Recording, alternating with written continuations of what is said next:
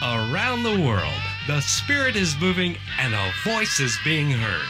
Welcome to the Voice of Evangelism with David Langford. You can write to the Voice of Evangelism at P.O. Box 502, Kaiser, North Carolina 28020. We'll give you that address again at the close of today's broadcast. But here now is David Langford. Hello, friends. This is Pastor David Langford. It's Monday, November the 4th, 2019. We'd like to welcome each of you today to this edition of the Voice of Evangelism International Ministries. We just trust and we pray, as always, that something will be said, something might be done that would encourage you and strengthen you and give you a greater impetus to seek the Lord and to follow in His righteousness. Amen. I'm excited about the great things that God is doing. I do want to encourage you to register for our revival meeting, April the 16th through the 19th, 2020, at the Hickory Metro Convention Center in Hickory, North Carolina. The theme for that conference will be Power Failure in the Church. Power Failure in the Church. And regretfully, the church, as we presently know it, is failing the populace. It is failing the people because preachers are unwilling to preach uncompromisingly. I shared a message with you some weeks ago on YouTube. How shall they hear without a preacher? From Romans chapter 10, verse 14. Again, and how shall they hear without a preacher? Because we don't have preachers preaching the Bible today, people can't hear, people cannot know, neither can they discover the biblical truths that God wants to impart unto them, because there's a failure on the part of preachers preaching the word of Almighty God. Amen. We've been speaking about repentance and repenting. We talked about the depravity of man. We spoke concerning that salvation is of the Lord, simply meaning that no man has any part in his redemption other than to believe. To think otherwise is to think in error and to think wrongly. To think in opposition to what God has done for mankind. Salvation belongeth unto the Lord and not men. And so for the last several programs, we've been addressing the subject of repenting and repentance. And we talked about how there's such a profuse failure in the pulpits from the purported preachers who will not preach the message of repentance. Friend, the message of repentance is the greatest message that has ever been heralded or proclaimed ever. Repenting, reconciling, getting right with God. We talked about the psalmist David and how that David backslid. David drifted. David wafted away from God, and he fell into adultery, had Uriah murdered, and continued to go on in his life as though nothing had ever happened relative to sin and him sinning. The danger with that is no man has any divine assurance that God will continue to deal with him about his or her sins. Genesis chapter 6, verse 3, my spirit will not always strive with man.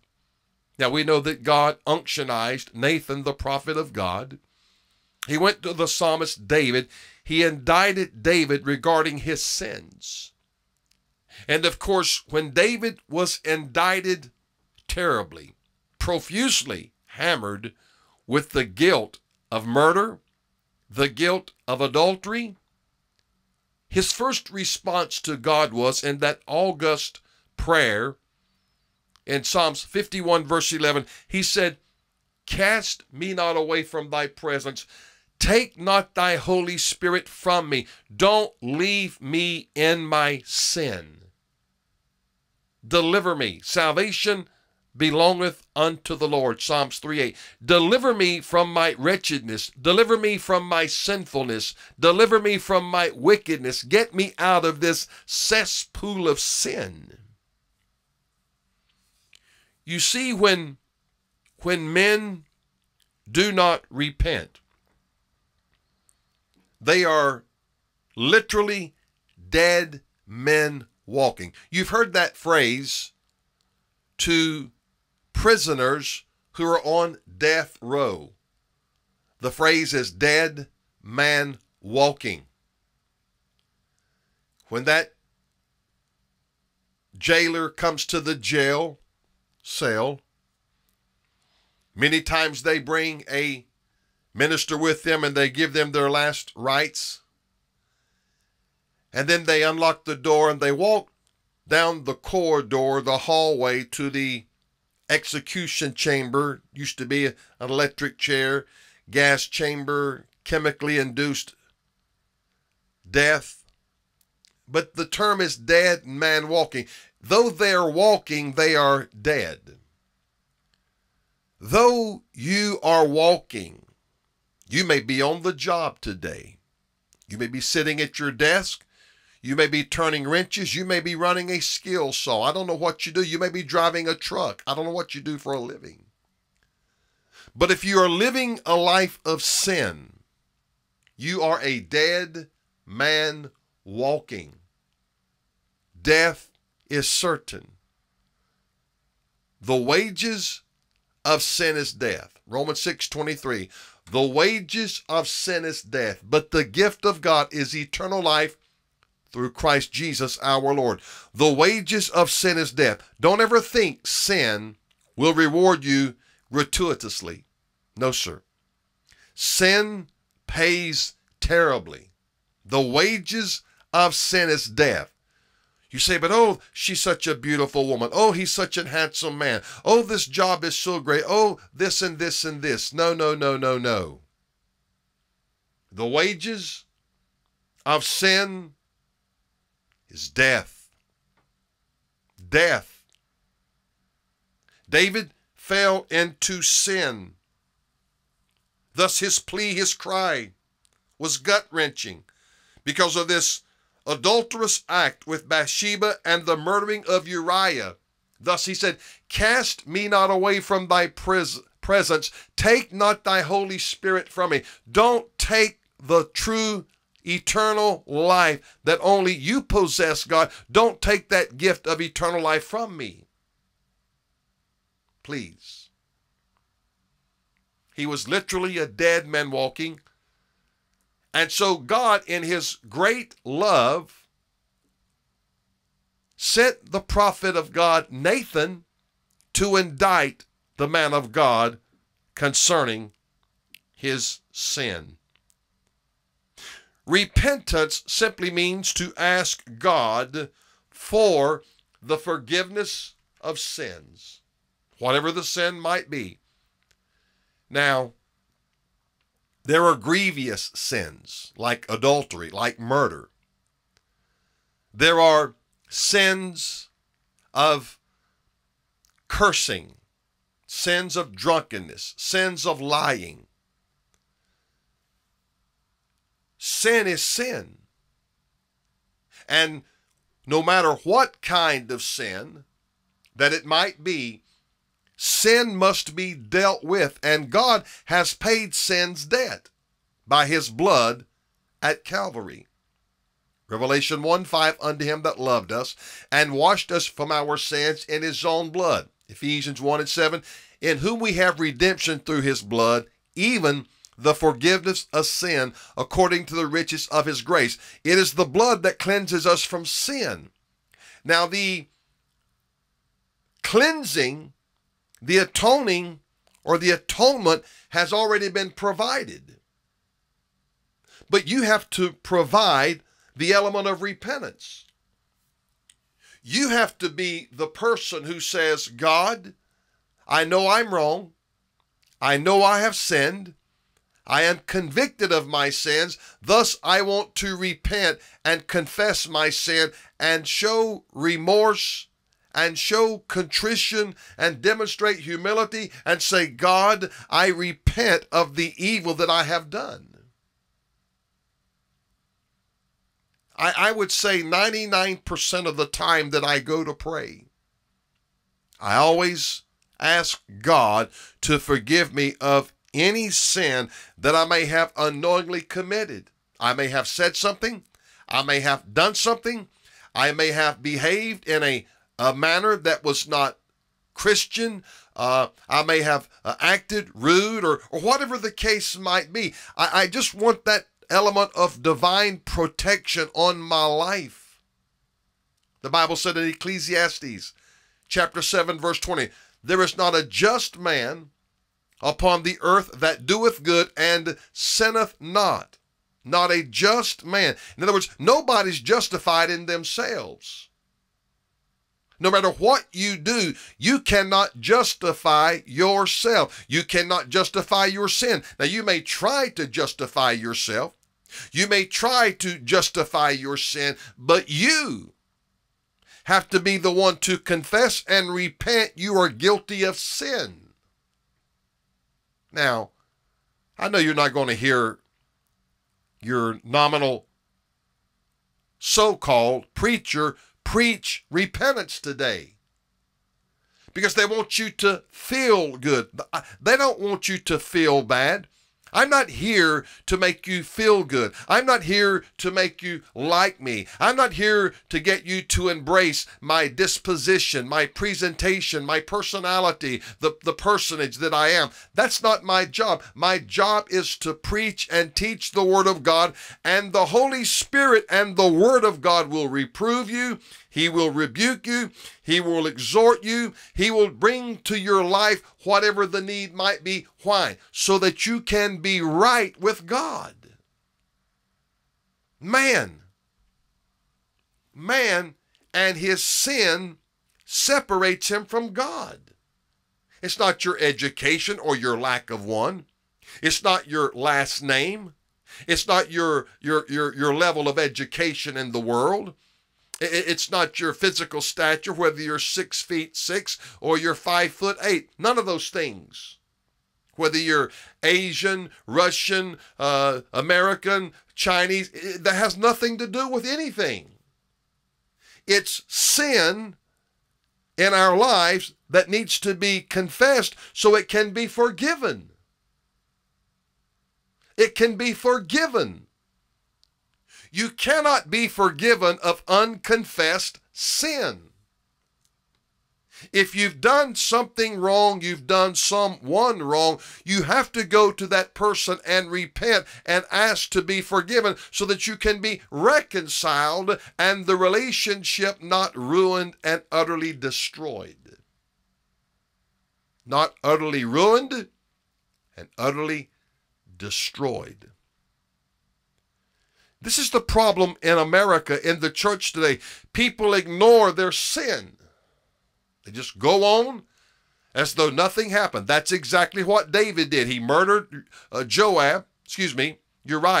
He had Joab put him to the front of the line in the heat of the battle, had the other soldiers to pull back so he would be killed, and it looked like the enemy was the one who had him killed or killed him. They did kill him, but it was David who had him killed. It was David who committed adultery with Bathsheba. It's therefore David's responsibility to repent of his sins. God's made what we call atonement for sin, but man has to confess his sin. 1 John 1:9, if we confess our sin, he is faithful and just to forgive us of our sin and to cleanse us from all unrighteousness. Notice the word if we confess our sin. Are you confessing your sin? When you sin, when you miss the mark, when you grieve the Holy Spirit of God, do you repent and say, God, I'm sorry for my sin? Or do you go on and ignore it? I've never failed to be amazed at how in my personal life, it may be 2 weeks, it may be 3 weeks after I said or done something, and the Spirit of God deal with me about that sin. Now, that's not a sin to separate me unto death from God, but nevertheless, it is a sin that has grieved the Holy Spirit. And God says, I'm bringing that to your mind. I'm recalling that event so you can confess it and make it right. If you died without making that right, would you go to hell? I don't believe you'd go to hell. It may hinder your rewards. It may hinder your place, position, posture in the kingdom. Why? Because it's not right. Now, John talked about there's a sin unto death and a sin not unto death. I want to be careful here so that I do not mislead you into thinking, well, there are different things relative to sin. And so one sin's not as bad as another sin. There is truth in that. There is truth in that. But there is truth also in the fact that some sins are not sins that separate us from God to the degree that it is death, a sin of death. Let me share that with you from 1 John chapter 5, beginning at verse 16. If any man see his brother sin a sin which is not unto death, he shall ask, and he shall give him life for them that sin not unto death. There is a sin unto death. I do not say that he shall pray for it. All unrighteousness is sin, and there is a sin not unto death. Now let me help you here. All sin is unrighteousness. All sin is unrighteousness, but not all sin is a sin unto death, into the context, into the way, the means that God amputates you and cuts you off from him. I'm not trying to confuse you. I hope I'm not. But I can tell you a sin unto death is a sin of fornication, sin of adultery, sin of murder, drunkenness. What about my attitude? It's ugly. That's not a sin unto death, but it's still a sin. What about that curse word I said the other day? I wouldn't say that's a sin unto death, but it's still unrighteousness. That's why we're told in Ephesians 4:29, let no corrupt communication proceed out of your mouth, but that which is good to the use of edifying, that it might minister grace to the hearer. And grieve not the Holy Spirit of God, whereby you are sealed until that day of redemption. Let our bitterness, wrath, anger, clamor, evil speaking be put away from you with all malice. Be ye kind one to another, tenderhearted, forgiving one another, even as God, for Christ's sake, hath forgiven you. Now let's look at some of those sins I just quoted there. Let all bitterness, that's a sin. Is it a sin unto death? I would say, no, it's not a sin unto death, unto damnation, but it is still evil. It is still sin. John says it very plainly. 1 John 5:17, all unrighteousness is sin, and there is a sin not unto death. Now look at verse 18. 1 John 5:18, we know that whosoever is born of God sinneth not, but he that is begotten of God keepeth himself, and that wicked one toucheth him not. Now, when he says, but he is begotten of God, he's born again. Because he's born again, John says he sinneth not. Now what that means there is he doesn't live a life of sin. Before I was born again, I lived a life of sin. But I backslid as a teenager. I went back into open sin. I went into open sin. Gross sins, terrible sins. I'm ashamed of my sins. I'm ashamed of my past. It was degraded. It was debased. It was a life of debauchery. It was a life of wickedness. I had to make that right with God. Now as a Christian, I do not live a life of sin. Yet, the propensity, the proclivity exists in my loins, in my personage, that I still can sin, but I don't live a life of sin. This is why I grapple so with the once saved, always saved false doctrine. All unconfessed sin is that it's unconfessed and it is held on your account. All unrighteousness is sin. It's wrong. I talk to a lot of people. People share a lot of things with me. And people say things, they do things, and they live a particular way. They live a particular lifestyle. I know in my heart it is wrong. My God, the church is being inundated with sodomy. I told Steve years ago, this is the great sign of the coming of the Lord, sodomy, sin. That is a sin unto death. It is an abomination unto God. Adultery is sin, but it's not a perversion in the context of its abnormality. It's not abnormal in the context of human behavior. It is a sin, though. It is a grievous sin, but it's not the same as sodomy. That's an abomination. It is normal for two straight people, a man and a woman, to have a normal relationship, but outside of wedlock, it is evil, it is sin, it is wrong. When you're married, it's amazing, there's nothing wrong. It's just not wrong. When you're not married, it is a sin, and it is a sin unto death. How do I know some sins are sins unto death? I'm going to show you right here. Paul makes it clear. You see, preachers are failing you and not telling you truth. They don't study the word. They don't pray. They don't fast. They don't seek God for a divine word. Know ye not, 1 Corinthians 6:9, know ye not that the unrighteous shall not inherit the kingdom of God? Shall not inherit the kingdom of God. It could be said, shall not inherit eternal life in Christ. What are those sins?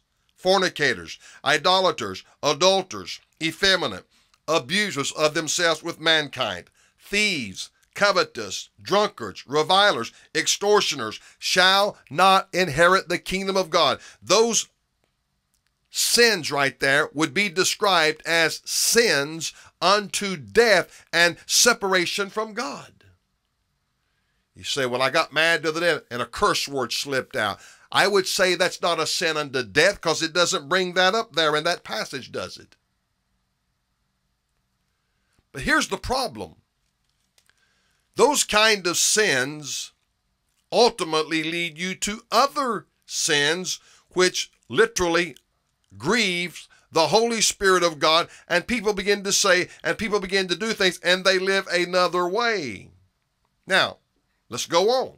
Let's go to Galatians chapter 5, beginning at verse 19. Now the works of the flesh are manifest, which are these: adultery, fornication, uncleanness, lasciviousness. What is lasciviousness?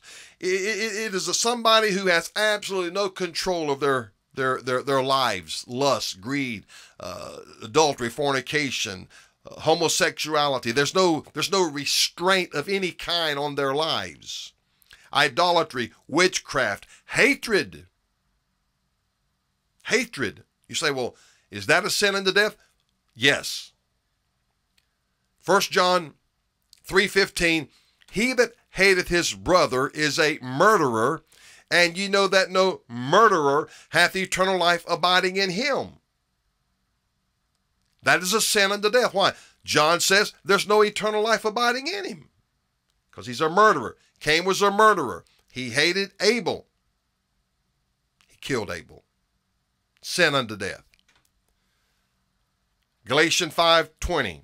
Idolatry, witchcraft, hatred, variance, emulations, wrath, strife, seditions, heresies, envyings, murders, drunkenness, revelings, and such like, of which I tell you before, as I have also told you in time past, they that do such things shall not inherit the kingdom of God. So again, Paul gives a litany of sins here in Galatians 5. This says if you commit these sins, you're not going to inherit eternal life. That tells you they are sins unto death. Sin that separates you from God. What about that bad thought I had? That's not a sin unto death. That's a fiery dart from hell that your shield of faith did not quench. Ephesians 6. That's why Paul talks about putting on the whole armor of God, having the shield of faith to quench all the fiery darts of the wicked. In my mind's eye, I always visualize old 18th century covered wagons and Indians shooting torched arrows at them and catching them on fire and burning them up. Satan shoots the fiery dart in your mind. And that thought is absurd. That thought is vile. That thought is vulgar. You say, how can a Christian have such thoughts? You're always held captive to your humanity. You're always held captive to your humanity. You can't help the fiery dart. You can't help the thought, but you can help in not reacting to that thought. Just like David standing on the balcony, looking over, and he sees this woman bathing. He sees this woman bathing, and the devil shot the fiery dart from hell and said, you'd like to sleep with that woman. And that spirit of lust, that spirit of greed, that spirit of covetousness of another man's wife set into his heart. Now, God didn't do this. The devil did this. James chapter 1 verse 13, let no man say when he is tempted, I am tempted of God, for God cannot be tempted with evil, neither tempteth he any man. But every man is tempted when he is drawn away of his own lust.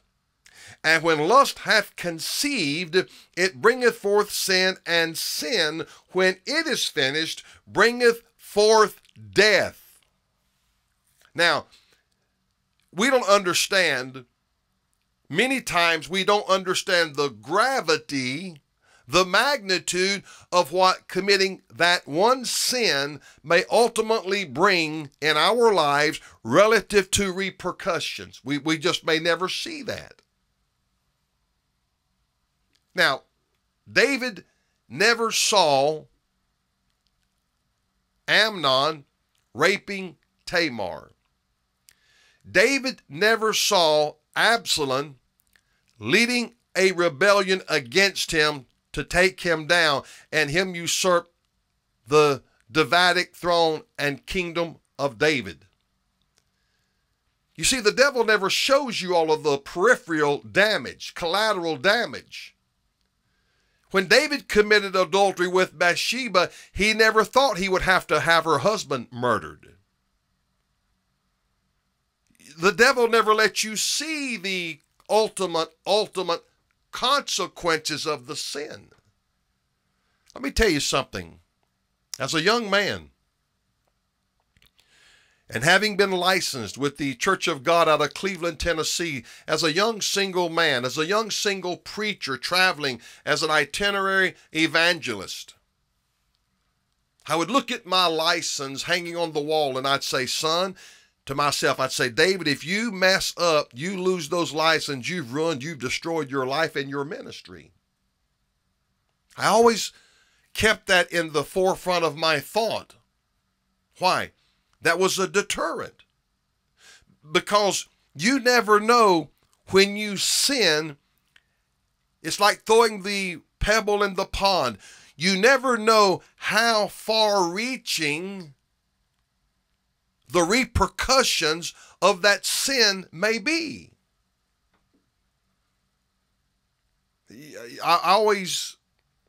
You've seen these young kids, young women, young guys, in the orange jumpsuit in the courtroom, and the judge is about to sentence them for the DUI that they had and they killed somebody, whether it was manslaughter or they accidentally shot somebody and killed them. They're always crying and they're feigning remorse and sorrow and brokenness. But see, the devil never shows you all of that previously. He never shows you that prior to it ever happening. He doesn't show you that damage.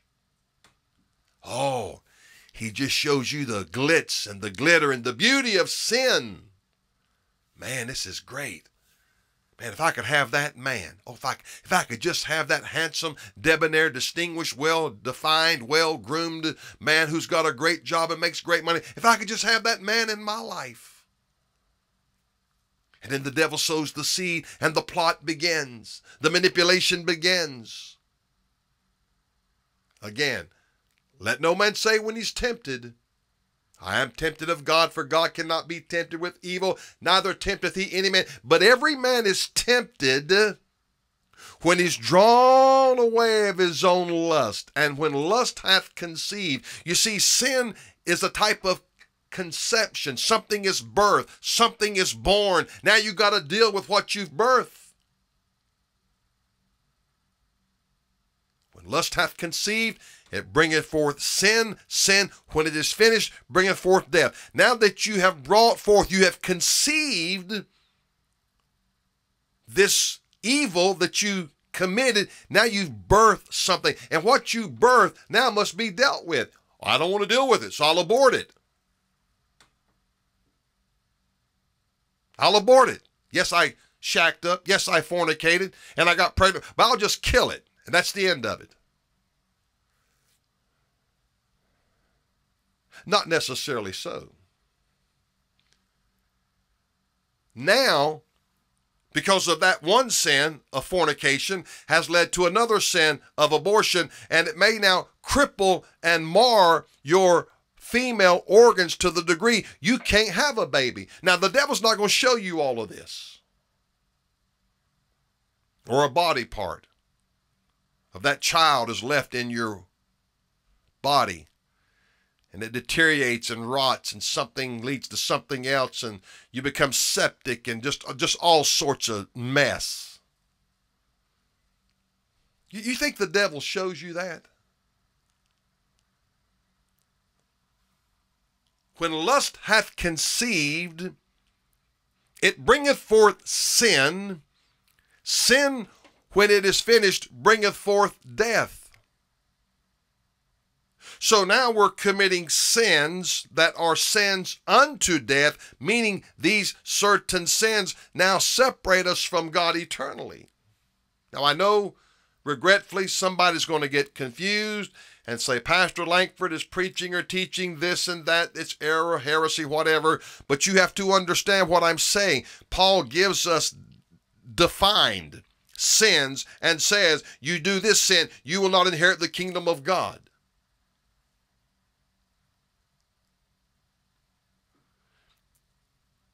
If the sin, which it will, if it is sin, what's going to happen in your life is this: conviction and guilt. That's what's going to happen. If you told a lie, the Holy Spirit will strike. He will smite your heart profusely. You will feel guilty and say, I've got to get this right. I've got to go to this person. I've got to straighten this out. I can't leave this unchecked. It'll rot. It'll fester. It'll come up a terrible boil, a terrible sore in this relationship, and ultimately destroy it. Well, that's what happens between us and God. You don't deal with it. You leave the sin unchecked. Let me quote it again. 1 John 1:9, if we confess our sin, He is faithful and just to forgive us of our sin and to cleanse us from all unrighteousness. Anything that is grievous or sinful, it is unrighteousness. Again, 1 John 5:17, all unrighteousness is sin. You've heard me say this. Righteousness. What is righteousness? Righteousness is doing the right thing. Righteousness is doing the right thing. Anytime you, anyone that are blood-bought, born-again children of God do something wrong, the Spirit of God in our lives will say that's not right. Now, if you don't care, you'll just sweep it under the rug and go on, act like nothing ever happened.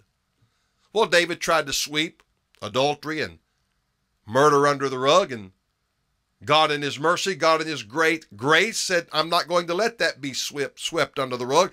I'm going to deal with your sin. David understood his lack of repentance because he said, oh God, do not take thy Holy Spirit from me. Cast me not away from thy presence. Please don't do that. You see, he understood he was just a hair from being terminated from the kingdom of God. Just that close to sealing his doom. And because he had to be indicted, because he had to have it brought to his own conscience and light, God says, because of that, David, the sword will never depart from your house. David realized his sin now encroached his entire family, and they would suffer. And there would be, quote unquote, dysfunctionality in all of their lives. You want to talk about a dysfunctional home? Well, the psalmist had one. His own son, Amnon, wants to rape, and he did, his own sister, Tamar. Absalom leads a rebellion against him. Joab kills Absalom. Ahithophel he was one of David's greatest counselors. He helped foster the rebellion against David through Absalom. And then when Ahithophel realized what he had done, he goes home, he gets his house in order, and he hangs himself. I mean, folks, this stuff just keeps going on and on and on and on and on. That's what's wrong with America. We've got so much sin and so much sinning, leaders lying, leaders swindling, cheating, embezzling, whatever the case might be. These are leaders of chaos, and they produce greater chaos in America.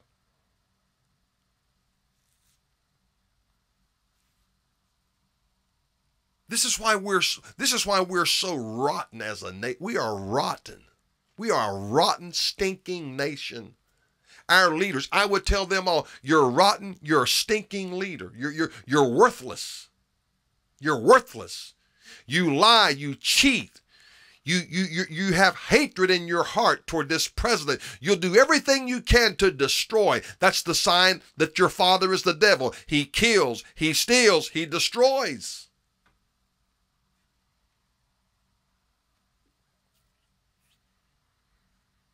These low-life politicians work for us, but they treat us as though they are the tyrants and the despots, and we're subjects.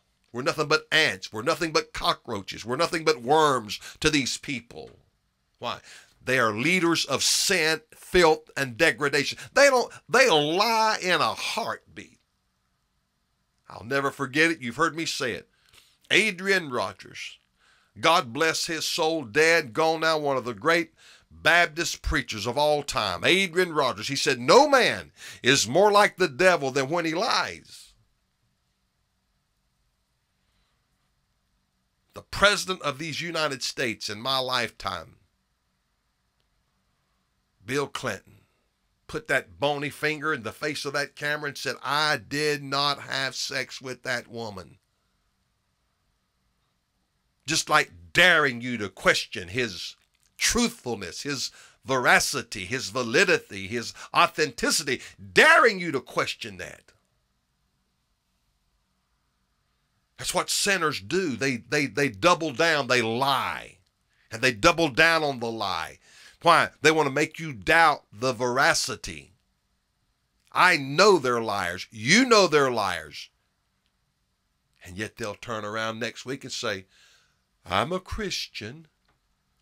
I pray for our president, but he's broken his commitment and vow and oath to the Constitution. Every stinking one of you have broken it in some capacity, because the one congressman stood at the speaker's desk and said, we all have broken all the rules in the quorum here in the congressional chamber.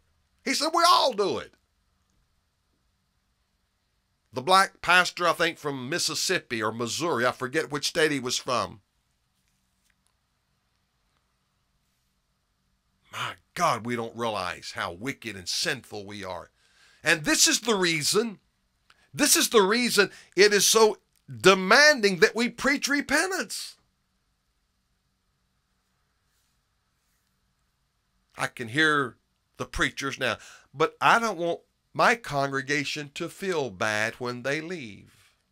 Okay, let them feel good and go straight to hell. That's what you're saying. Let them feel good about their sins. Let them feel good about their filth. Let them feel good about it and just go right straight off into hell. You see, this shows me how these people have no God consciousness. They have no God awareness. They never think about God. They don't incorporate God into their thoughts. They don't say, if I do this, how will God feel? How does God's word look at this, my sin? Steve Quell sent me an article this morning. Trans faith takes over the church. Transgender pastors and renaming ceremonies. Yeah. They're not talking about biblical answers. They're talking about sin being the answer. So they're going to rename and have what they call renaming ceremonies. Oh, I can hear some of you now. But Pastor Langford, Jesus Christ, it is a message of compassion. It is a message of salvation. You're right. That's the disposition of the Lamb. The Lamb. But that won't be the disposition when the Lamb turns into the lion and comes back riding the great white stallion, wielding that sword and crushing and ruling with a rod of iron. So now they're going to rename ceremonies. So you're a man, but you decided that you're a woman. What are you going to do? I'm a man. My pronouns are he and him, but I want to be renamed she and her. Now, we all know preachers are not going to address these subjects. It's too upsetting to some. I'm going to address them because the Bible tells me to preach the Word of God without compromise. I'm going to cry aloud. I'm not going to spare. I'm not going to be complicit. I'm not going to be impartial. And that's why Isaiah, he said to Isaiah 58:1, spare not. In other words, nobody gets a pass. Nobody gets a free ride.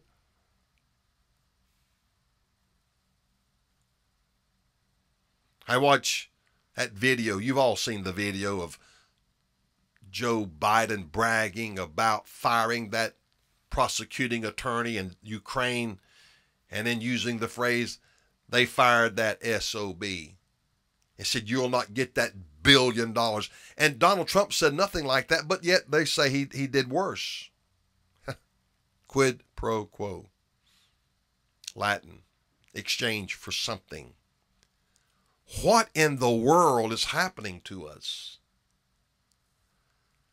This nation is so divided, and I'm going to say this. These are the things that's going to lead to civil war, civil unrest in America. I mean, I got hammered because I talked about Donald Trump's pride. And the reason I addressed that subject was because God resists the proud but gives grace to the humble. I want Donald Trump to have all the grace in the world and then some. That's what I want. So I'm cautionary in saying, sir, please be careful not to take God's name in vain like you've been doing. I got blasted for that. If I'll get blasted for encouraging, admonishing a man to embrace more humility, don't you think they won't pull swords and guns and go fight if they try to defunk him and take him out of his office? Yes. There are people out there who are quote unquote patriots, and they're going to do things you wouldn't imagine. And this is what will cause the government to rise up and to be more oppressive.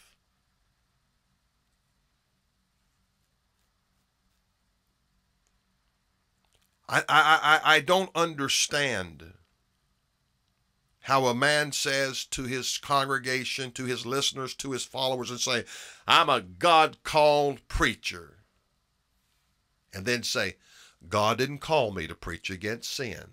God didn't call me to preach against those perversions. God just wanted me to make you feel good. I'll never forget the vision. God bless his heart. God bless his soul. He's gone on to be with the Lord. Bert Clendenin. He was an Assembly of God pastor out of Texas. I'll never forget the vision he had, and he shared it. I met Brother Clendenin in a camp meeting years and years ago, 35 years ago. But in this vision, he saw a man running through hell. And the man would reach down into the flames of the fire and pull people up by the nape of their neck and look at them and say, no, you're not the one, and throw them back in the fire and go a little further and reach down in the fire and pull another man up by the nape of the neck and look at him in the face and say, you're not the one. Throw him back in the fire and would go a little further and reach down and pull up another man by the nape of the neck and look at his face. Say, you're not the one. This went on for several minutes in this vision. And Bert Clendenin said in his vision, he said, God, what am I seeing? What are you trying to show me? He said, that man is going through hell looking for the preacher that lied to him. And he said the horror of realizing the influence that he has as a minister and preaching the gospel. He better preach the truth. Now let me ask you a question. I have no understanding of all the torments and punishments in hell. Neither do you. But I thought, if he could find that preacher that lied to him, what would he attempt to do to him? Now, of course, there is no literal physical body in hell, but they have all their five senses. If you don't believe that, go back and reread Luke chapter 15. The man demonstrates 4 of his 5 senses. The only one he did not demonstrate was smell. And I've heard other people who have been in visions and taken to hell say you can smell the stench. The rich man could hear. He could taste. Why? He wanted Lazarus to dip his finger in water and touch the tip of his tongue. He could see. Lazarus, afar off, in Abraham's bosom. All those senses were there. We just don't see in that story the sense of smell. But some of these people who have had these revelations, these visions, these experiences have said there's a stench there that you cannot fathom. So if this man could find this preacher, what do you think he would attempt to do? He would attempt to mar, mutilate, eviscerate him, which would be more punishment. Now, again, I don't know all the punishments. I don't know all of the torments. I don't know all of the vexations that men will experience in hell and in the lake of fire. I have no idea. I can't fathom them. I cannot grasp them. But I can tell you this. You don't want to go there. You don't want to go there. You want to keep your wedding garment spotless. You want to keep your robes washed in the blood of the Lamb, that you might be found worthy to enter into God's eternal kingdom at the second advent of Christ our Lord. What will it be? Which will it be? Joshua said, choose you this day whom you shall serve, but as for me and my house, we shall serve the Lord. Let me say in closing today as I leave the air, repent. God is so merciful. God is so long-suffering. The Bible said in 2 Peter 3:9, the Lord is not slack concerning his promises, as some men count slackness, but is long-suffering to usward, not willing that any should perish, but that all should come to repentance. All should come to repentance. Come to repentance. Romans 2:4, not knowing that the goodness of God leadeth thee to repentance. He wants you to come. Come. Repent. If there's anything wrong in your life right now, just take a moment and bow your head and say, Father, in the name of Jesus, forgive me of my sins. And if you know the sin, confess the sin. If we confess our sin, he's faithful and just to forgive us of our sin and cleanse us from all unrighteousness. The Voice of Evangelism with David Langford is brought to you by the faithful listeners and supporters throughout America. If you're looking for an uncompromising message, we invite you to tune in each week to the Voice of Evangelism. For more information, write to the Voice of Evangelism at P.O. Box 502, Kaiser, North Carolina 28020. That's P.O. Box 502, Kaiser, North Carolina 28020.